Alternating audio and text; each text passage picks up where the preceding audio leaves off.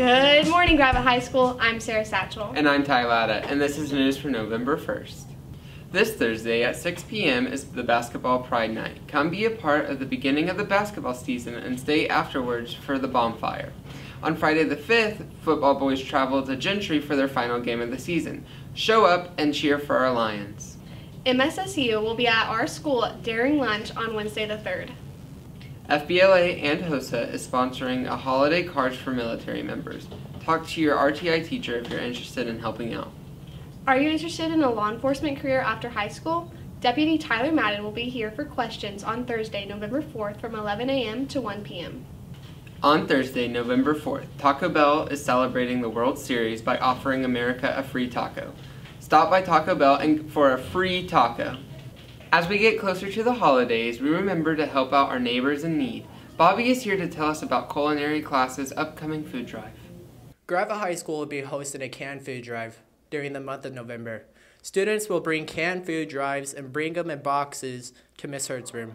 The food drive will run through November 1st through the 5th. Students complete by grade level as well as against teachers to see who can bring the most food. The grade who brings the most non-expired canned food items will win an ice cream party. We would love to have a couple hundred cans. Each of my students are bringing 2 cans apiece, so that puts us at 66. So between all 5 groups, freshmen, sophomores, juniors, and seniors, and the teachers, it'd be great if we could push 500 of them. Food items must be donated in boxes in Miss Hurt's room to count. The Culinary Leadership class is helping with this event. Our leadership and service learning classes are in charge of holding a community service event every semester.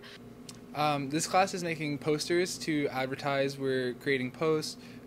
We made the boxes that the food is going to go in, and we're also in charge of counting all of the cans. All items donated during this food drive will be donated to a local pantry. These donations will happen right before Thanksgiving, so it's a perfect timing to help others for the holidays. Do you plan on donating? Because I am. These boxes must be placed in Miss Hurt's room before the 5th. Thank you, Bobby. Have you heard that Walmart is building a new home office right here in Bentonville? Ethan's here to let us know about this new awesome project. In October 2017, Walmart Incorporated came out and announced plans for their new home office. Today I'm here to give an update on the progress made so far. Walmart's biggest factor they are pushing when building the home office is being smart and sustainable. During the demolition phase of the home office project, Walmart has been able to recycle 200,000 tons of concrete, 70,000 tons of asphalt, 14,000 tons of steel and metal, and put these resources back into the home office. With this crucial step, Walmart's much bigger headquarters will be tagged with their everyday low-cost routes and come in substantially cheaper compared to Amazon's headquarters. Walmart's new home office will be roughly 350 acres. The headquarters will feel very natural with lakes, trees, and parks incorporated into the office spaces. Along with 8 separate office buildings, including their own restaurants, the home office will feature 9 parking garages, a large auditorium for press conferences, and a 100,000 square foot layout center for Walmart engineers and associates to test out their products. So if you want to check out the progress made yourself, you can see the home office being built on the east side of J Street between Central Avenue and 14th Street. Thank you, Ethan. Today we start a new regular segment where we get to learn a little more about the homes of our foreign exchange students. Elise is here to tell us about her home city of Hamburg, Germany.